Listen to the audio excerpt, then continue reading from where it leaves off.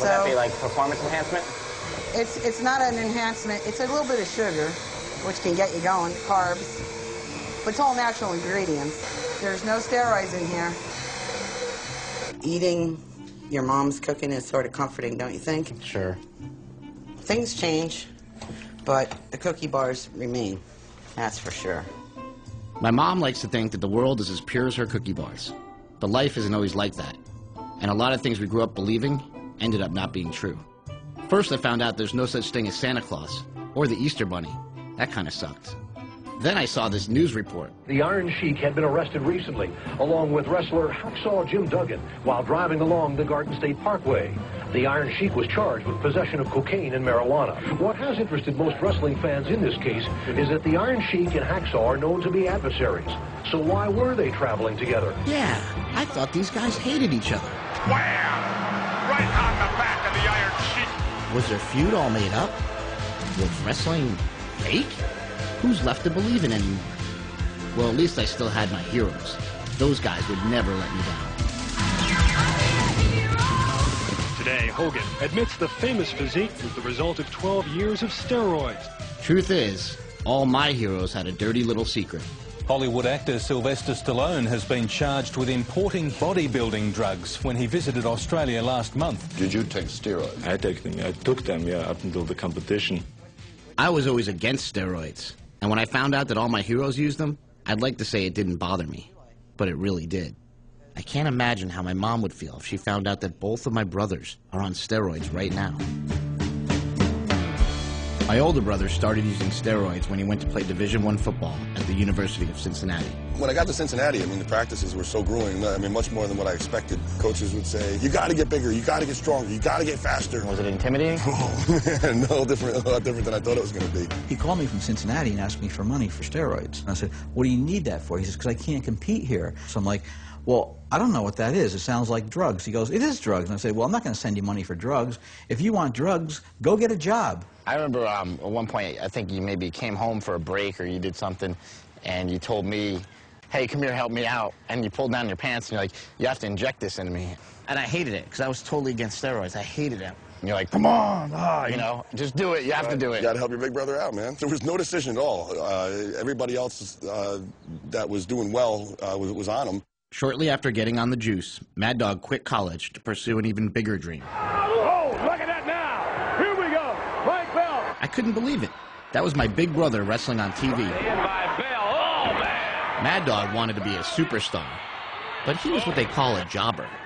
That's the guy they pay to get beat up to make the other guys look good. He didn't care, though. He was going to get himself a contract and headline WrestleMania. Why did you even come in the ring? You should have gone home, dummy. But he never got the contract. And eventually, the WWE stopped calling. Why did you think you didn't make it? Probably mostly my own fault. I went from being a guy who used steroids to a guy who used steroids and pot, and I still needed to escape reality. So I started taking ecstasy, cocaine, acid, painkillers. Mike Bell is where he does not need to be now. He's in the wrong corner, and he's paid the price. Mad Dog always told me that he'd rather be dead than average.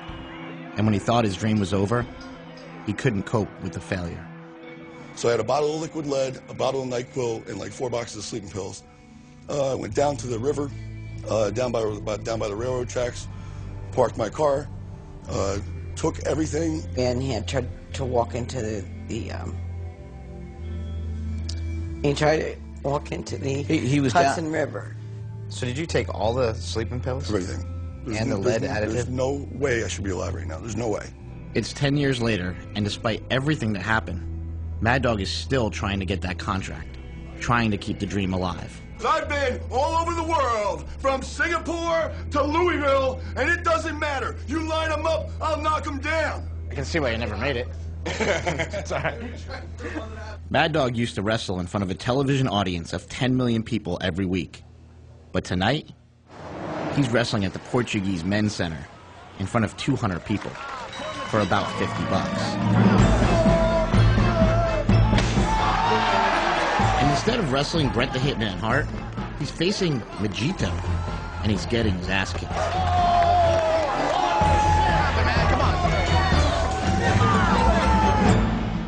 My baby brother Smelly was always trying to keep up, and despite everything that happened to Mad Dog, He followed in his footsteps anyway, becoming a pro wrestler and using steroids.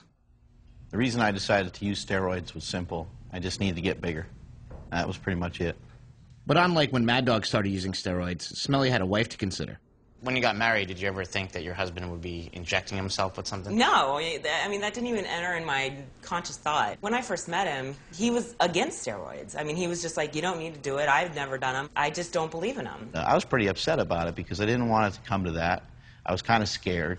I didn't want to inject this oil into my body. I thought I was just, I thought I was weird. He's not a huge guy, he's 6 feet if he's lucky, and so I knew that it was definitely going to help because, that's what it does, what steroids do. So make you bigger. She basically said, do what you need to do.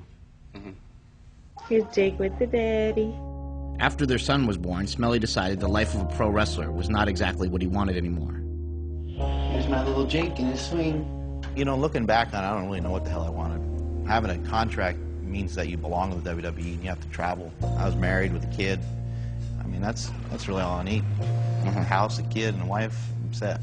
1, 2, 3. They settled down in the suburbs, and Smelly even opened up his own gym.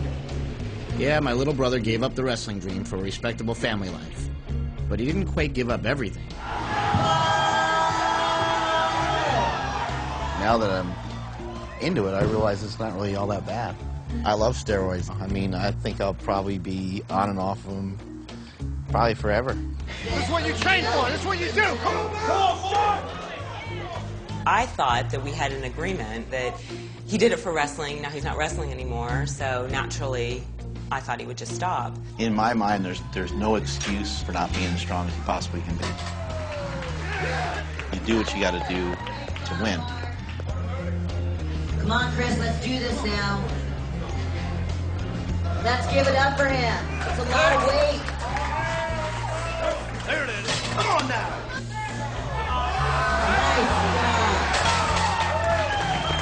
Smoke show. Come on, Chris.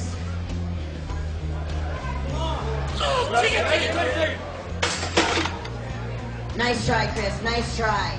If you are apprehensive about taking a steroid or you're apprehensive about trying some new methods, then maybe you're not cut out to be a champion. In first place, Mark Bell. I guess I'm not cut out to be a champion, because I tried steroids, but I felt so guilty I had to stop. You gonna win worst overall lifter? And now I can't even compete in the sport I grew up loving. I mean, my baby brother just beat me by 130 pounds. We all grew up in the same house. So why are my brothers fine with steroids, but I'm not? What would you say the differences are between the three? Between the three? Yeah. Well, I always kind of say it like this. You were in the middle of two guys that were very strapping, athletic, and you were tiny and short in stature. So I worked extra hard to make you feel extra special. One day I took you in your room out, and if you remember this conversation where I said, Christopher, what's the best part of an Oreo cookie? What is the best part of an Oreo cookie? The middle. The middle. That's right. So even though you have two sides of a cookie on this end, the middle part is the most delicious. Everybody wants the middle. They even made double stuff. Yep, this is pretty much how it was growing up. Mom stayed at home with the kids while Dad wore a suit and tie and went to work. He was at IBM for 20 years until he was downsized. But now he has his own business doing taxes. Everybody thinks that success in America is the amount of dollars that you have, and that's not true. The real true heroes are people who go to work every day and do their job and bring up their kids to the best of their ability. I wanted to be Hulk Hogan. I wanted to be Arnold. I wanted to be Sylvester Stallone. Did you have heroes like that growing up when you were a kid? Yeah, we did. We had heroes like Mickey Mantle, Roger Maris, but I knew I could never aspire to it because back then, you grew up, you graduated, you got married, and you had kids. Yeah, my dad had the American dream. You know, marry your high school sweetheart, buy a house, and take your kids to see the Yankees. But things are different now, and even baseball's changed from when my dad was growing up. And now when I think of baseball, I don't think about the Babe or Hammer and Hank. I think of steroids. This one is a monster.